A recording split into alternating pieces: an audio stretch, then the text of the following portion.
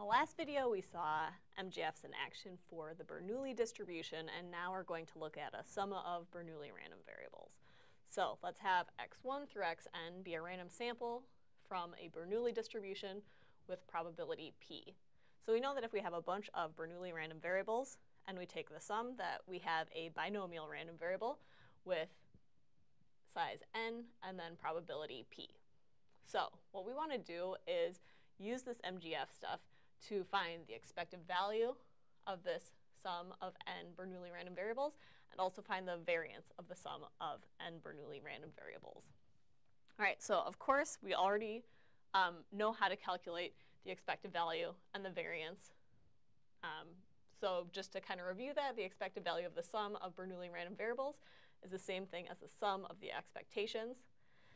So we're adding this up n times, and we know that the expected value of a Bernoulli is p, so we have n times p.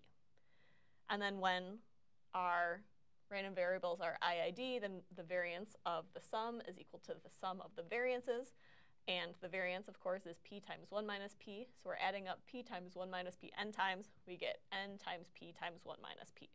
So this is where we're trying to get to by using MGFs. We'll use this to check our work later. All right, so first thing, let's find the MGF of our sum of Bernoulli random variables. So here's our definition of MGF. It's the expected value of e to the t times the sum from I equals 1 to n of x, I. All right, we know that e times t to the sum of the xi is the same thing as e to the t times x1 times e to the t x2 all the way up to e to the t xn. So all we're doing here is taking what's inside the parentheses and expanding it. Now in this next step, we're going to use the fact that x1 through xn are independent. So what that means is we can split apart these expectations. So that means we end up with the expected value of e to the tx1 times the expected value of e to the tx2 times all the way through the expected value of e to the t times xn. So again, that was because our x's were independent.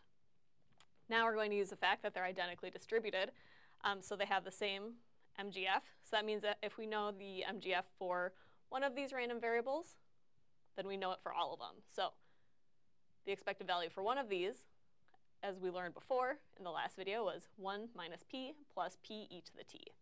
So let's go ahead and sub that in for each one of these expected values. So we get 1 minus p plus p e to the t n times, meaning 1 minus p plus p e to the t, and then take this to the n. All right, so this is our MGF for our binomial random variable.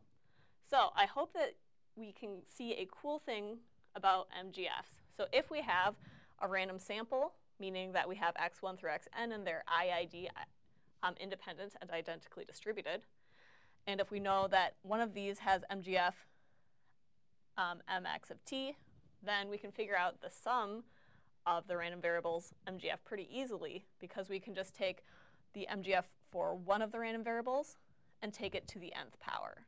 So in other words, the MGF for the sum of the random variables is equal to MGF of 1 to the nth power. All right, so that's a general thing. Now let's go back to the binomial example. So we were trying to find the expected value of the sum of the sum of Bernoulli random variables, and we're trying to find the variance of the sum of Bernoulli random variables.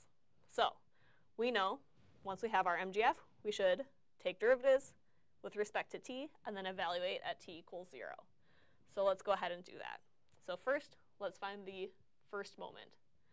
So that means we're going to take first derivative with respect to t and then evaluate at t equals 0. So let's go ahead and plug in our MGF. So it's 1 minus p plus p e to the t to the nth power. That's what we got here. So we're taking the derivative of this with respect to t. We need to use our chain rule. So we have n up here, so n comes down in front. We make the exponent here into n minus 1, and then we need to take the derivative of the inside with respect to t, so that gives us p e to the t. All right, so again, that's just chain rule stuff. Evaluate it at t equals 0. So we end up with all these e to the t's becoming e to the 0, meaning 1.